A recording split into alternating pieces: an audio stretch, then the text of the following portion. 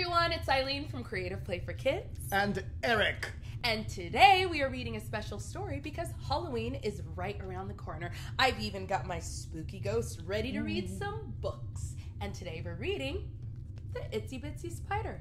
Now you've heard of Itsy Bitsy, but have you heard of Itsy Bitsy's friends? We're gonna take a look inside and start with the one we know best. Itsy Bitsy Spider climbed up the water spout. Down came the rain and washed the spider out. Out came the sun and dried up all the rain. And Itsy Bitsy Spider climbed up the spout again. Oh, there's Itsy Bitsy right there. But now we get to meet another friend. This one is Incy Wincy. Incy Wincy Spider climbed up the garden wall. Down came the hail, which made the spider fall. She landed on her feet and like she did before, Incy Wincy Spider climbed up the wall once more. Now we've got Itsy Bitsy and Incy Wincy. I wonder who's next. Oh, Itchy Nitchy. Itchy Nitchy Spider climbed up the window box. Along came a frost and froze poor Itchy's socks. Out came the sun and made the cold frost thaw.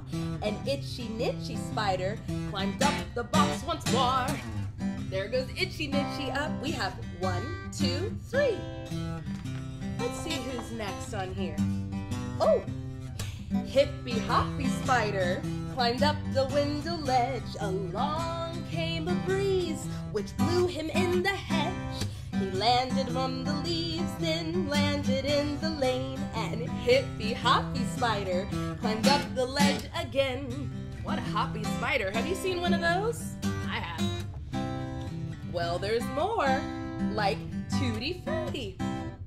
Tutti Frutti Spider climbed up the big tall roof.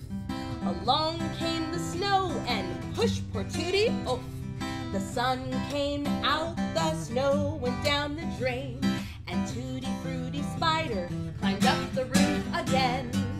There goes Tutti Frutti. There's 1, 2, 3, 4, 5. And look, maybe we can see all of our friends together. Look at all of our creepy crawly friends. And that was the Itsy Bitsy and all their friends. Now we're all done. The end. See you next time.